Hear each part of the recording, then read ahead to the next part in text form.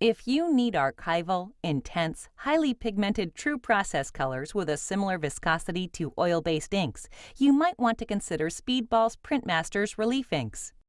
When you choose Speedball water-based relief process color inks and mediums, you are choosing a unique combination of benefits, including flexibility to work with a broad range of techniques, freedom to use both reductive and additive methods, viscosity similar to that of oil-based inks, compatibility with other Speedball water-based inks, shorter drying times between layers, and faster, easier, more economical, and completely non-toxic cleanup process. In addition to these benefits, Printmasters inks can be used in combination with a transparent extender base to create a comprehensive range of vibrant, intense colors, transparencies, tints, tones, and shades.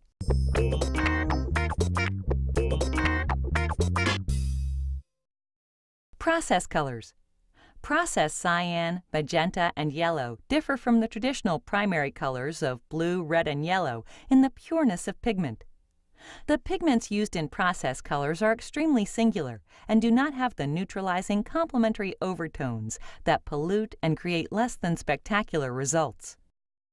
For example, when cyan and magenta are mixed in varying proportions, vibrant purples and violets are created, unlike the disappointing grayed colors, lackluster maroons, and muddied brownish purples that result in mixing standard primary blue and primary red. Thanks to this technique of varying proportions, these extremely pure process colors can be used to create a full spectrum of colors. Also, a range of quality tints and shades are possible with the addition of white or black ink.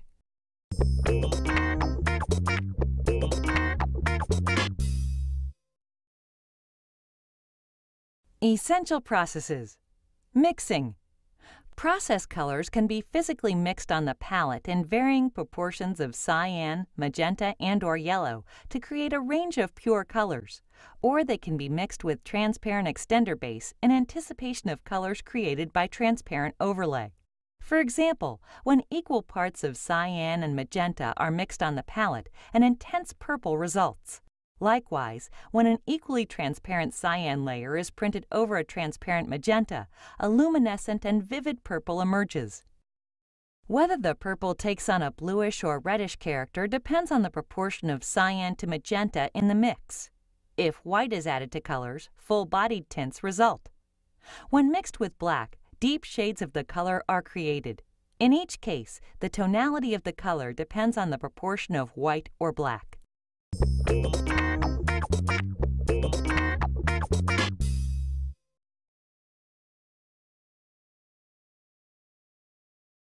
Tints. To create a tint, start with a quantity of white approximate to the amount of ink needed to print, and gradually add the base color.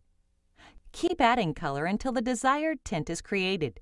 If you reverse this procedure and add white to the base color in an attempt to create a tint, you are more likely to mix a surplus of the desired tint.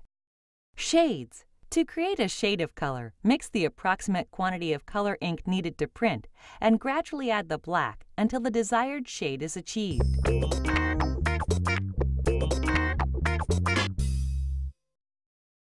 How the mediums work, extender and retarder. For multiple block additions, designate a block for each process color. The proportional influence of each color in conjunction with the other layers of color can be controlled by how you cut the block. In areas where the influence of the color is to be less, cut an approximate texture to reduce the surface area, thereby reducing the visual intensity of that particular shape or surface. The saturation or intensity of the color can be manipulated by the ratio of shade, tint, color to transparent extender base. The higher the ratio of transparent extender base to pigment, the lighter the tonality or perceived saturation is. Just as extenders play an important role in tone and perceived saturation, retarders create opportunities by slowing the drying process so inks can interact appropriately as each layer is applied. A retarder will slow the drying process so that the paper does not stick or shred on the block, ruining the print physically. It also extends the time rolled ink is usable so that ink is not wasted. Retarder must be added in a variety of situations, such as if the ink is drying so it cannot be successfully rolled, if printing paper is sticking and tearing so the ink is not transferring properly, if solid areas look dry and spotty.